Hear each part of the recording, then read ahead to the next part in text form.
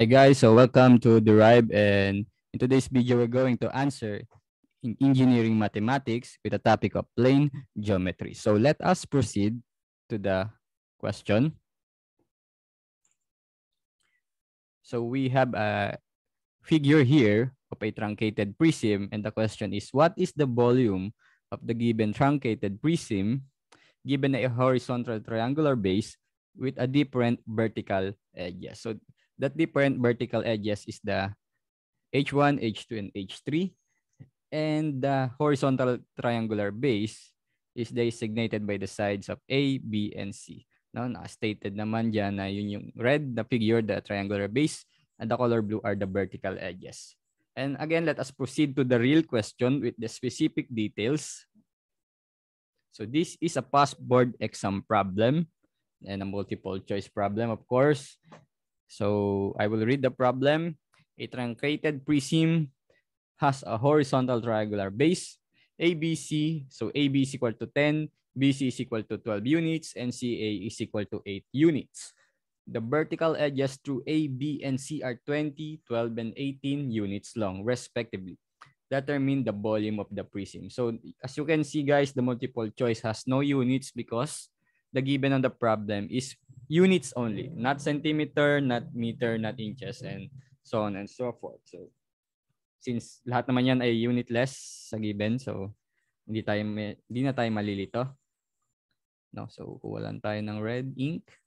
So okay, so before we proceed to the solution, we should define a truncated prism first. So a truncated prism daw is a portion of a prism formed by passing a plane not parallel to the base and intersecting all the lateral edges. So magdodrawing ako ng bukod na sample. Kunyari meron tayong cylinder na naka-front view.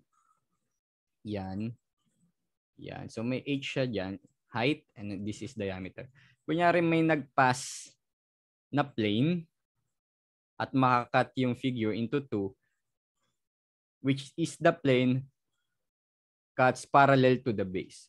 So ang mangyayari niyan, ito yung matitira, at yung matitirang height is, kunyari 10 dito, magiging 10 dito.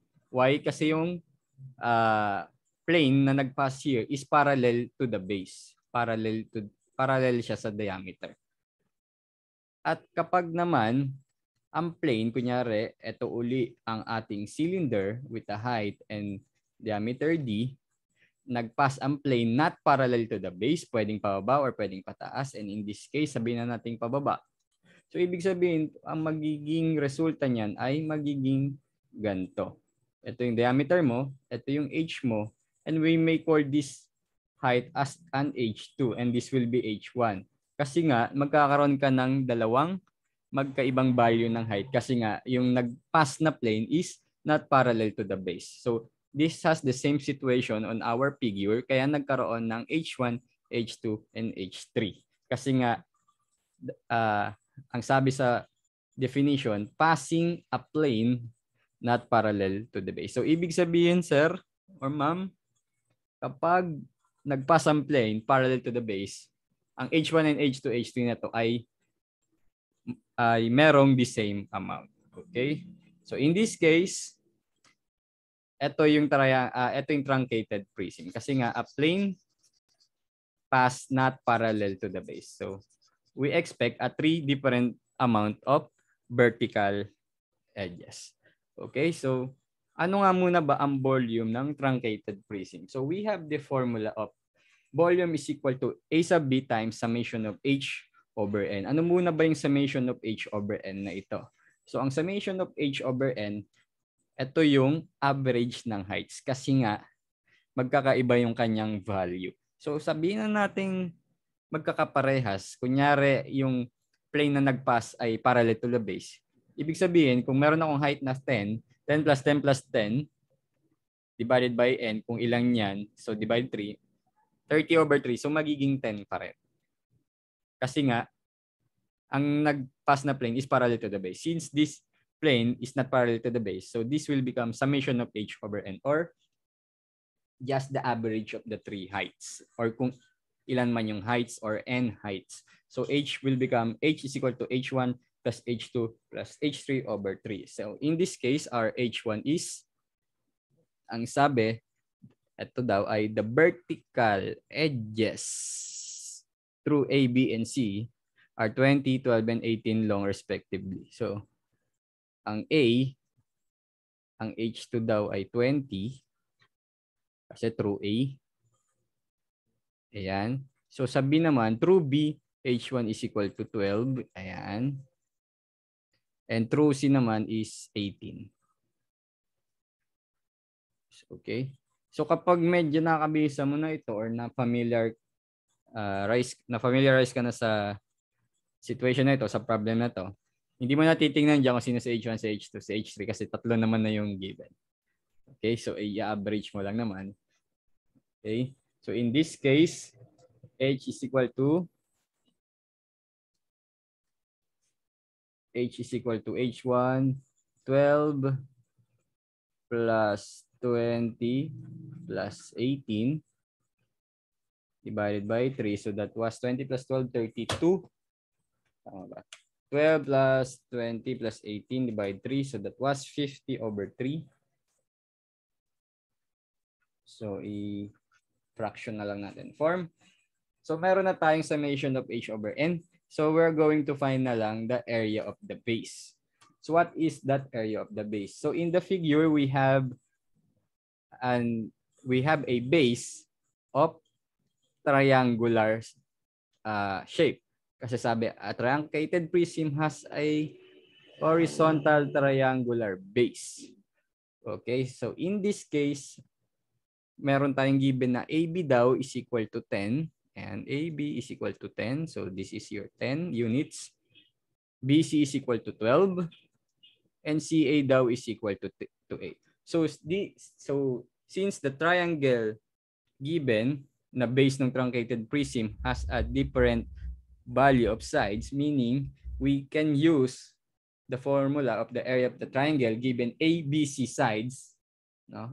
Ibig sabihin 3 different sides or 3 different values, we can use the formula of Hero's formula. It is the square root of S times S minus A, S minus B, S minus C, and your ABC corresponds to the 3 sides of the triangle. So kahit ano naman siguro dyan maging yung A, maging B, or maging C, mahalaga involved sila lahat sa square root. And ano ba nga ba yung S na to? Ang S na to is the what's so-called the semi-perimeter, and it is the summation of the 3 sides divided by 2. It is not an average, guys. Iba yon. Semi-perimeter kasi nga kapag pinag-plus-plus mo yung sides, that matatawag mo yung perimeter. And kapag semi-perimeter, meaning it is half. So, ibig sabihin, madi-divide sa 2 yung summation ng sides. So, that will be A, sabihin na natin 10, kahit ano diyan, basta 3 sides yung given. 10 plus 12. Tama ba? 10 plus 12 plus 8. Okay. So 10 plus 12 plus 8 divided by 2. So that was 10 plus 12, 22 plus 8, 30 divided 2 is equal to 15. So salpak na lang natin sa area. It will become 15 times 15 minus 10. 15 minus 12. And that was 15 minus 8. So we're going to have the value of area of the base. So salpak na lang natin dito at salpak na lang natin dito. Magkakaroon na tayo ng volume. So our volume will become, sabihin natin V is equal to, ano ba yung area ng base? So calculate natin yan. So that was square root of 15 times 15 minus 10, that was 5. 15 minus 12, that was 3. And 15 minus 8, that was 7. So the answer is 39.7.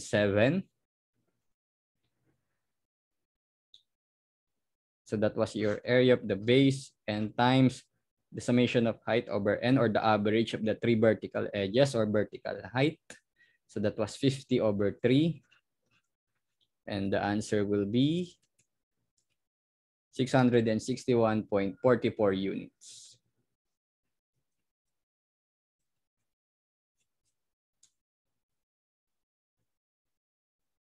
Okay, so meron ba tayong 661 sa choices? Ayan. So, ayan.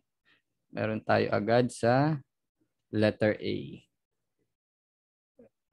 661.44. So, I think this is rounded off lahat ng given, and obviously naman siya ang pinakamalapit sa 661. So, the answer is letter A. Okay. So that's enough for today, and I hope nakatulong itong problem na ito bilang additional knowledge for us and additional knowledge for our review. So kita-kits tayo sa mga susunod na videos that will be uploaded on this channel, and please visit our page, nasa description ng link, and please subscribe to our channel. Ayun lang guys, thanks for listening. Ayun, thank you again and God bless. Bye-bye.